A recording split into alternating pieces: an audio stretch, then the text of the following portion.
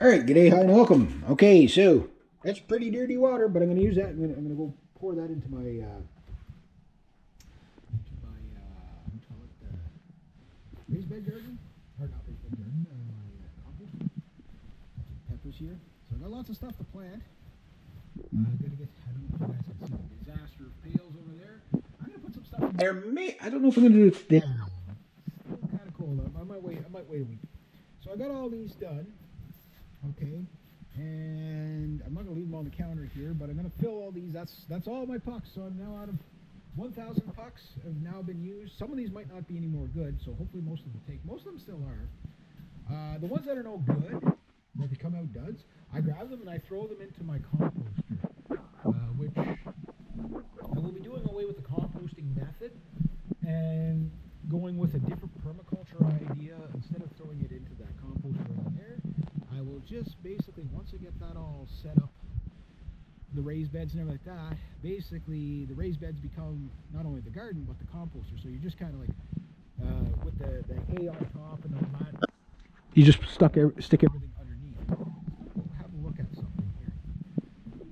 I don't know how many years old this is now, but I had a little pot planter right there that it's all busted up that I put chives in a couple of years ago. And they come back every year, and I just want to show you.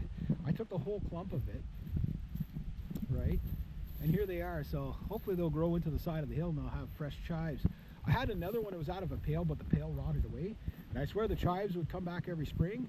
By the time the snow would melt, the chives would be about a foot long, and they're somewhere in the abyss over there. So I'm going to do that method. It works pretty good, which reminds me I have to grab something else. Scrap metal, maybe, if I get a truck in time, rather than throw that out in scrap metal. Not the traps. The traps are still good. But I saw, what did I see? Oh, Christine, this tractor runs itself. It's a funny tractor. It's gas powered. Maybe I'll get it running this summer if I have time.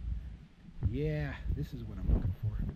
This is what the pucks, before you can get them in the ground, eventually you put them into stuff like this. You fill these up with good topsoil or whatever, and my dog, and then what you do is you transplant these. If you do it right, you don't have to bust them and you can use them year after year. So you can keep upgrading so your plants can get bigger before you get them in the ground so that they don't die before you get them into the ground. All right, so I'm going to get into, I'll just show you one more time. That's basically the peat pellet pucks. Made a nice disaster.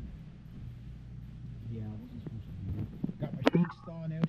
That's my punishment for making a mess, is I will force myself to have steaks tonight. Tyrant. But if that's what it takes me to learn, then so be it. I mean, just saying. So my floor is kind of drying because I made a mess there. These things leak a little bit because these things are getting old. It's a good idea to have a couple of new ones each year and cycle them. Put dates on everything. I'm so bad for not doing that. But there we go. So I'm going to get all my seeds in there and then I'll show you when I'm done. And we'll show you one last thing before I'm done. And I know it's kind of dark down here. Hang on. I'll show you what I'm doing. I'll show you my corn. I don't know how well the corn's going to do this year. I'm going to try the Three Sisters thing, but you can see one there. So let's see if I get some light in here. Whoop, wrong light. There we go.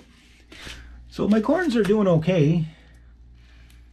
I transplanted them from the pucks to these, just put some good topsoil that I had there. And I transplanted to these, and then once they outgrow these, and actually I thought some of my dud pucks were not going to work here, but they actually are. So some of them are coming up, but some of them are no good. So I'm going to just recycle those. I'm going to get those transplanted. Those are probably peas or something. These ones didn't work.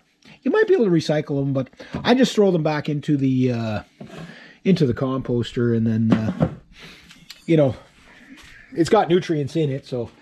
Yeah, so sometimes you just get duds. Some of them could be just the dud seeds, but whatever. So that's where I'm at.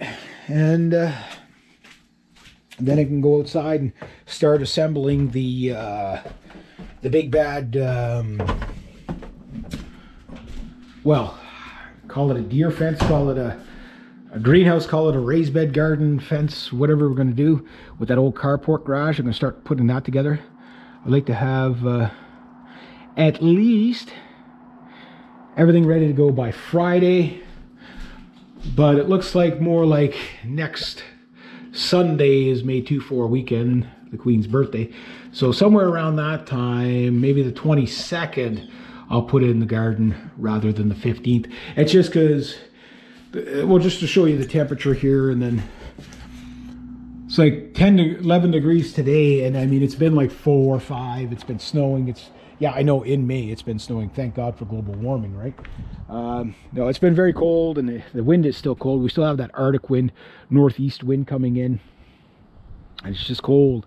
It's been like really cold for the past like 3 weeks, just cold. You know, it's like it's normally warm by now.